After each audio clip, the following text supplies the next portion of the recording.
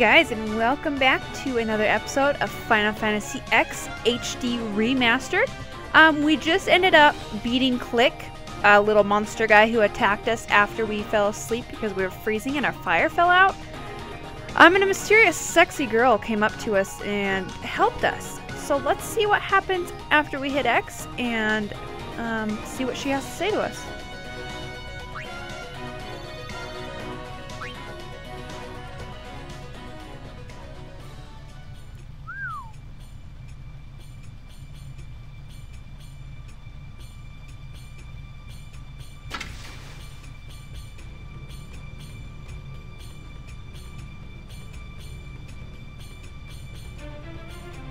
Phew. That was close. Hey. Hey, let me go. Wow, look at those eyes.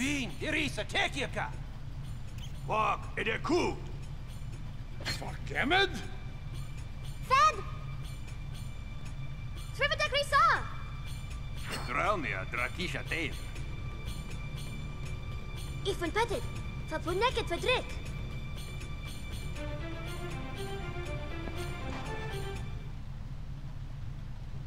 Kuno. I believe she said sorry there. But that's just, I'm just kind of guessing.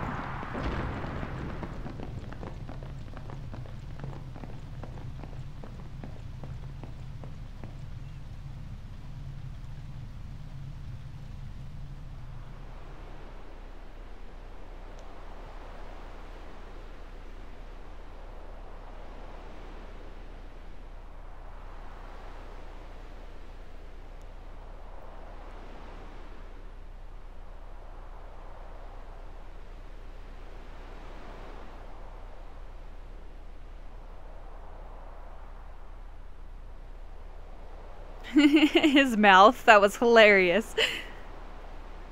Kid, Daija. Hey, that hurts. Usujek, Rain? Whoa. Okay.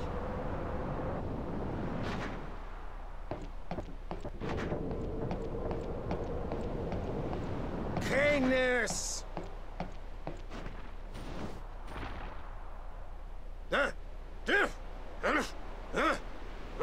Right, whatever. Tuli Hood Kabeg?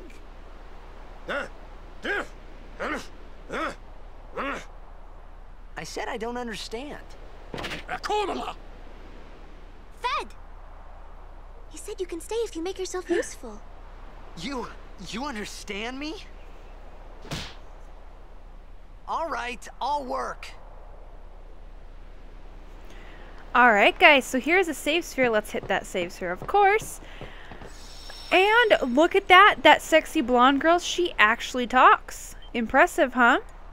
We're actually going to go talk to her and see what's up, but we do have some things we can actually get while on this. Oh, our save's complete, so we're just going to kind of talk to these people. Right here, there's an Albed primer. As you can tell, these guys are the Albeds. The Albeds are a different race. They speak a different language.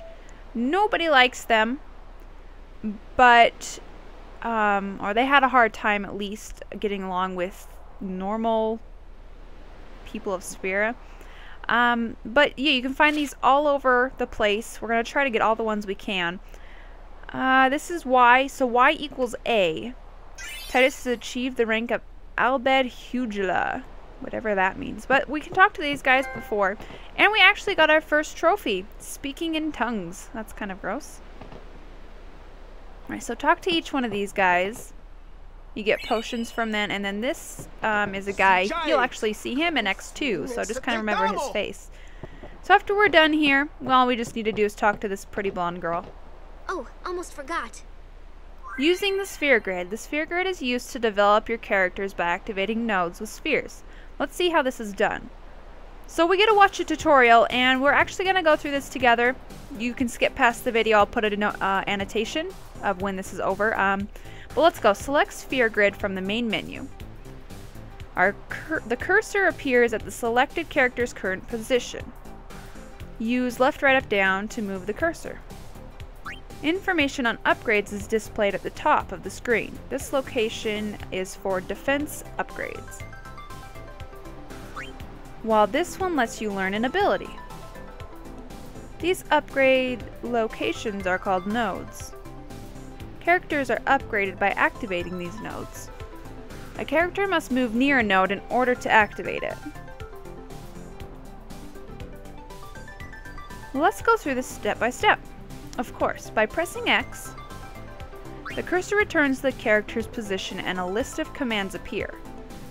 Select Move to display the number of steps the character can move. The number of steps a character can move is equivalent to his S level, sphere level, which is on the left by Titus's face. S level are gained by getting AP ability points, which are obtained by participating in battles. Characters must fight battles to gain AP and obtain S level, which are in turn used to move around the grid. In short, if characters do not participate in battles, they will not grow stronger. In this case, Titus has 4 S level, so he can move up to 4 steps. In general, you should be careful not to move too fast, as you may forget to activate nodes you pass over. So let's take one step and learn the ability Cheer. Note that you do not have to be at a node to activate it. You can do it from an adjacent node as well. By selecting a destination, S level are spent and the character will move. When the character arrives at the designated spot, you will be asked for final confirmation. If the destination is correct, select yes. So it's like a Windows computer pretty much. At this point, the movement process is complete and cannot be cancelled. If you want to activate nodes you passed over, you must spin S to go back. When you're retracing your steps, you can move 4 steps by spending 1 S level. However, going back every time is not very cost effective. Always plan ahead to avoid wasting your S. Now, since the character is in a position, let's activate a node. To activate nodes, you must use spheres. Spheres are items that can be obtained by various means, but mainly by defeating enemies. Press X, and then use, and a list of spheres currently in stock will be displayed. Every sphere has a special function. For example, power spheres are used to activate strength, defense, and HP nodes, while ability spheres activate ability nodes. Nodes that can be activated are the node at the character's current position and nodes directly adjacent to it. This means nodes that are 1 step behind or ahead can also be activated. In this example, the only node that can be activated is an ability node, so that only the ability node sphere can be used. When you select a sphere, the nodes that can be activated by the sphere at the position are highlighted. Ability spheres can have been selected here, so only ability nodes will glow. By selecting the node you want, boom, it will activate and the character will learn the ability. Note that 1 ability sphere was used during this process. Use the same procedure to improve the character's strength, magic, HP, MP, etc. Power spheres, magic spheres, and speed spheres are needed to improve each corresponding step. Also, every node on the grid can be activated separately by each character. This means that a character can reactivate a node already used by another character by moving it to the tutorials, right? Note that locks cannot be opened at present. Another tutorial will become available. Now that you know how to upgrade your character, let's look at the other grids and useful features. The character's current stats can be displayed by pressing triangle.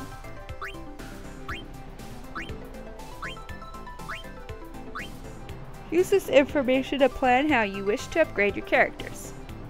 Press L and R to switch between characters. This is useful when you wish to compare the character's stats and when you wish to quickly upgrade multiple characters. Press select to zoom in and out for a better view of your grid.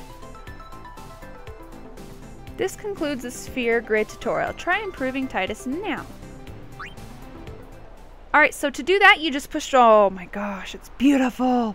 You just push triangle. You just go to your sphere grid, select the character you wish to upgrade, And then you can move. So because I chose the expert sphere grid, we actually start in the middle of the sphere grid, which is pretty crazy because maybe I regret doing that now that I look at it. Let's see what he can learn though. Right now we're smack in the middle. Let's kind of take a look. So cheer is here. Everything's kind of mixed up. I mean, they've moved. Go up, up, up. Flee. So I'm actually not sure which way I want to go yet, but we're just going to start by going up because it looks like down is going to be more towards the blonde chicks. Let's see what we have. So as you can tell, I mean, nothing is locked. If you've ever played this game, when it comes to the just the normal sphere grid, you can only go where you normally can. This one has been maxed or reached out so that you can kind of follow which path you want to go, whether you want to make a magic user, or used to be magic user, an attacker, and then someone like Titus to be a magic user. But of course, we're just going to make Titus an attacker, of course. I love his attacking ability and the fact that he's strong. And let's see. So that's all we can do because we don't have any more spheres. We per se can't activate anything else besides cheer. So now that we have that kind of down and understandable, if you have any questions, please comment down below and I'll clear anything up if you have. And then we're just going to talk to Riku. I mean, blonde girl. Right beneath us. It's not active now, but there should still be some power left. We're going to go down there and activate it. And then we should be able to salvage the big prize. Mm-hmm. Okay, let's get to work. Roger.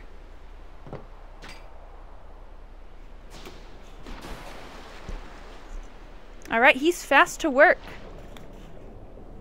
So we're going to go explore, pretty much, because we're going to be their little slave.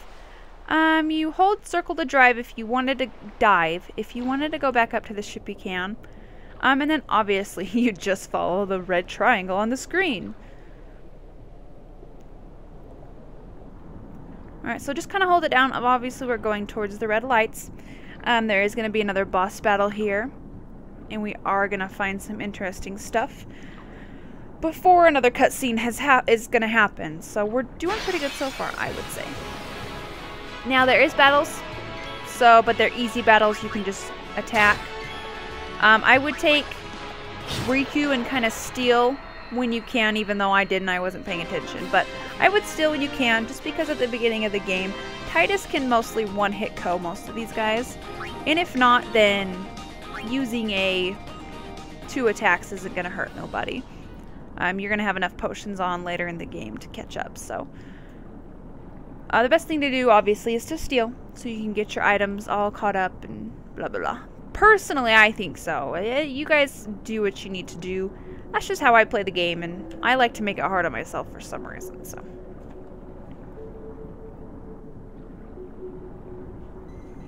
Oh, look, our lovely save sphere. I love you, save sphere.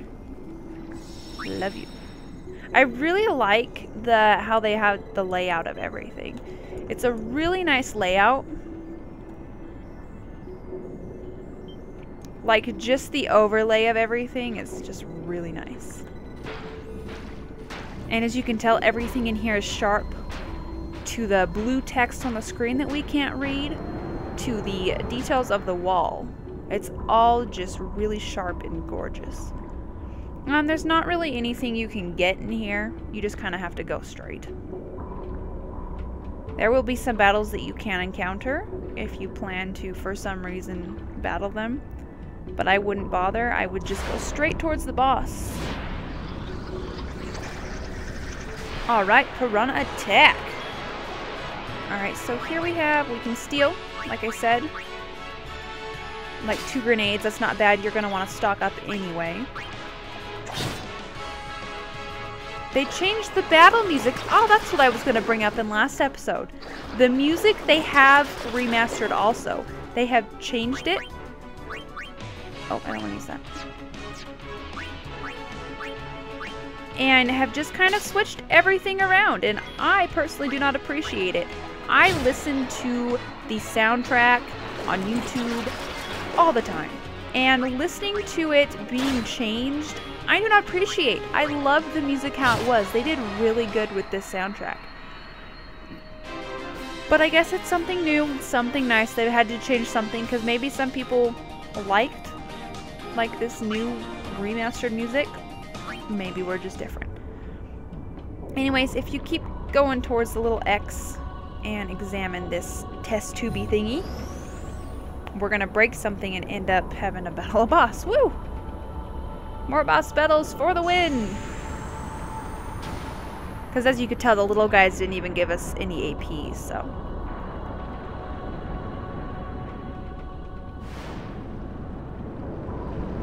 Alright, so he's not going to be very hard. You probably will have to keep your HP up using potions and such, though.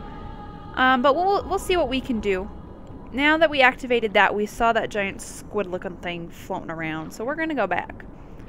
To be honest, I hate squids. They are creepy and scary, and their tentacles remind me of naughty videos that you don't ever want to watch. So, let's just steal once from him, because you can obviously steal grenades, and then you're going to have him cheer. When you cheer, it raises the party's strength and defense, so we want to get that up.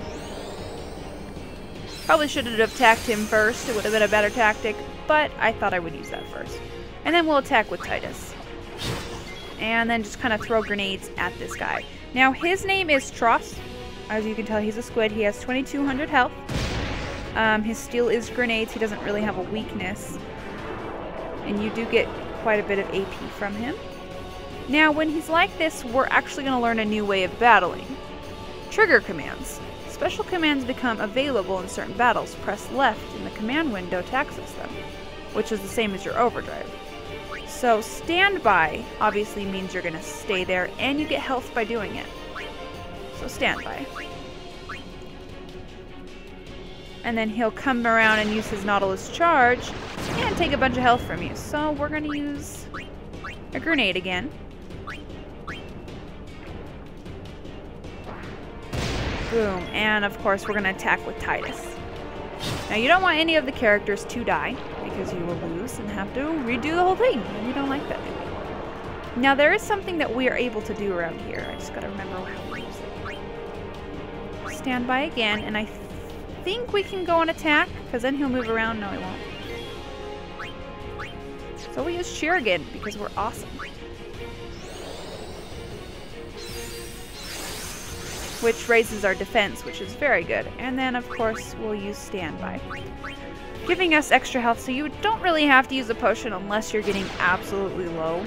But I wouldn't waste it, just because these battles are much easier than they look to be. He is pretty strong, I have to admit, but not as strong as you would think.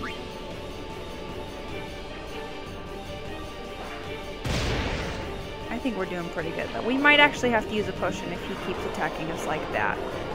This Tross, this squid, creepy thing. I think one standby for each of them should be enough. Pincer attack. Alright, so we have a new trigger command, so let's try that. And you activate that by just keeping battling as the battle progresses. That's when that will appear, so. Meaning we cut him off so he can't do his stupid attack.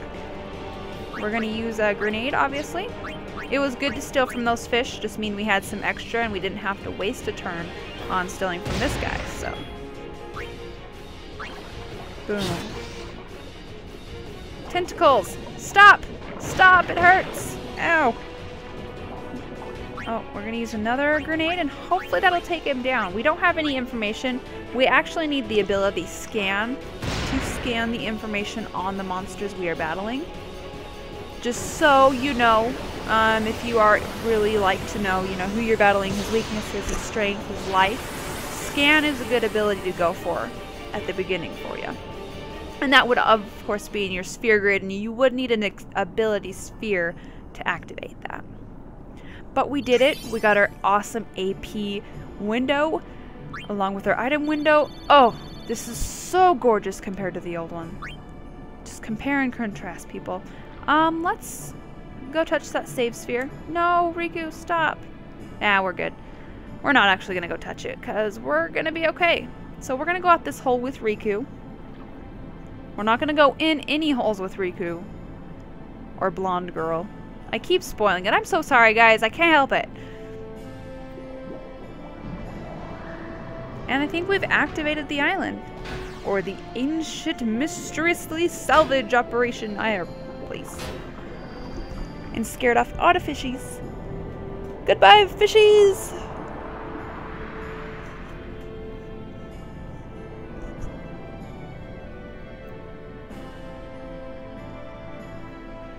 And then, of course, we just swim towards the red.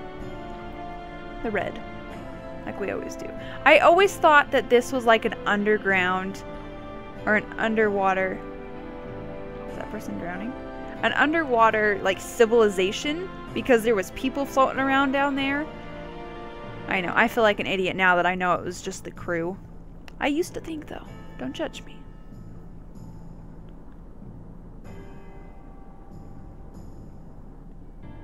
Gorgeous. Gorgeous, gorgeous. The light's not very convincing, but...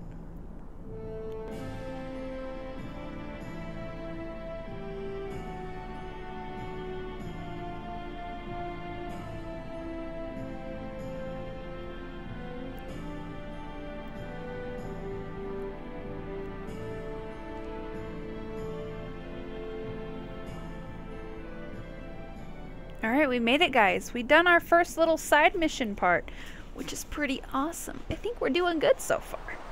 Titus, I mean, he doesn't understand what's going on. For some reason, he's just a blonde.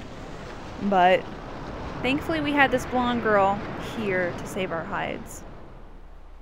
Vafutra airship. Tradanupt van een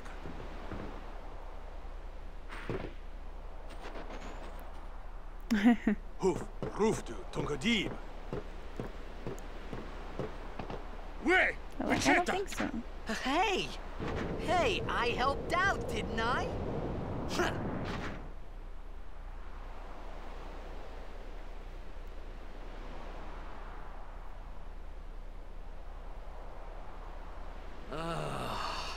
Hungry.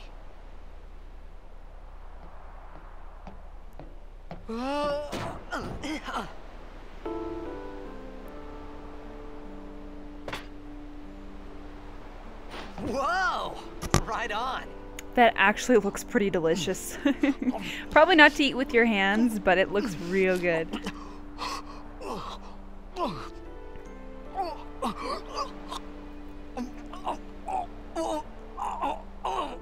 Hey!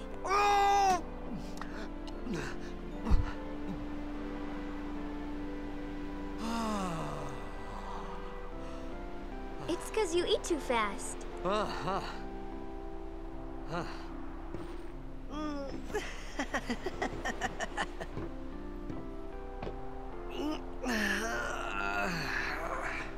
Hey!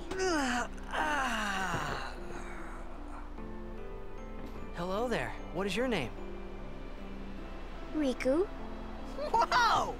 You really do understand. Woo-hoo-hoo! Huh?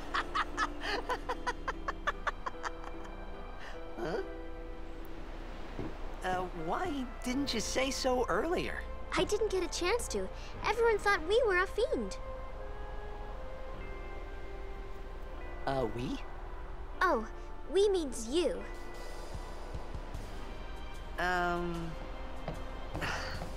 Who are you guys anyway? We're Al Bhed. Can't you tell? Wait, you're not an Al Bhed hater, are you? I don't even know what an Al Bhed is. Where are you from? Xanarkand. I'm a blitzball player.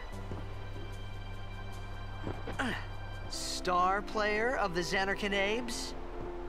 Did you hit your head or something? You guys hit me? Oh, right. Do you remember anything before that?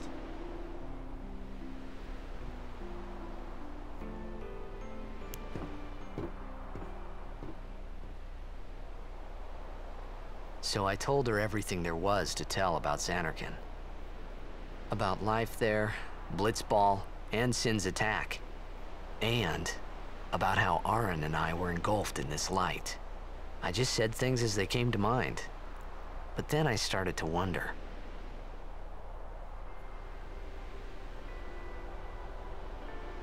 Did I say something funny? You were near Sin. Mm-hmm. Don't worry, you'll be better in no time. They say your head gets funny when Sin is near. Maybe you just had some kind of dream?